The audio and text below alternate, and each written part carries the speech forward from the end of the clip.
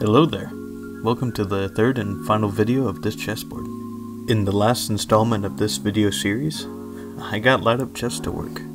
And in this video, I'm finally going to implement it so that you can play chess over the internet.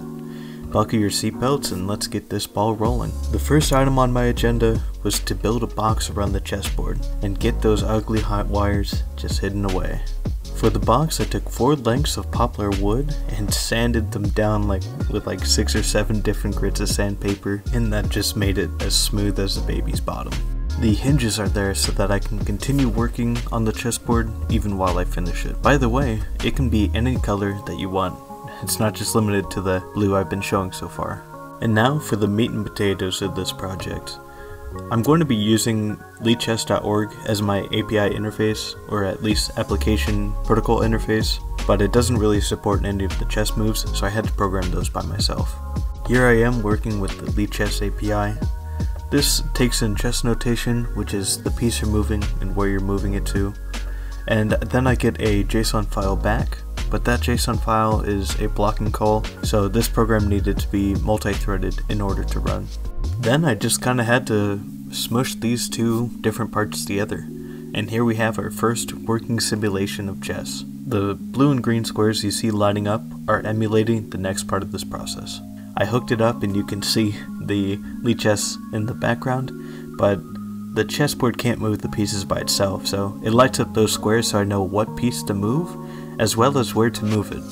By the way, this is the first clip that I got chess working on the chessboard over the internet, and it was just so exciting seeing those pieces light up and move correlated to how it was moving on the website. This is just the dream of the project, and it was so cool to finally see it come to fruition.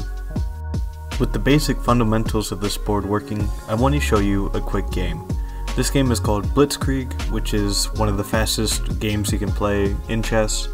I'm also controlling the computer, so this is me playing myself, but it's cool that it kind of proves that you can play just with anybody, anywhere in the world. Also, I just wanted to double check that Snake still works, and it just looks so good on this finished chessboard.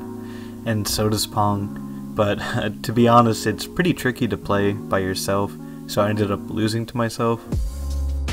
I also went back and revisited lighting up the board. I changed it so that only the piece that was moved and where it was moving to lit up.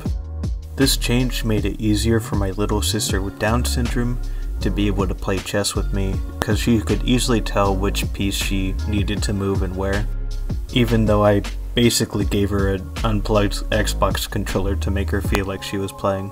But I think it just looks so good as this as well. It's so nice to see not only just that one piece light up in that really pretty purple, but also just like the nice clean glass chess pieces just playing on the board. I think I forgot earlier to show how you captured a piece, so I also am showing this clip to show that part. First you pick up the piece that you want to capture with, and then you pick up the piece that you're capturing and set it down, and boom, it just captured. Do you have any questions, concerns, or spiffy remarks about the chessboard? Please let me know in the comments below. By the way, this is our Robin Roberta. She's been living in her pergola for the last couple of days, and she just looks so comfy in that nest she made. Oh, to be a bird, relaxing in a bird nest, and enjoying the nice warm sun on a nice spring day. Anyway, I hope you like this video and have a great day.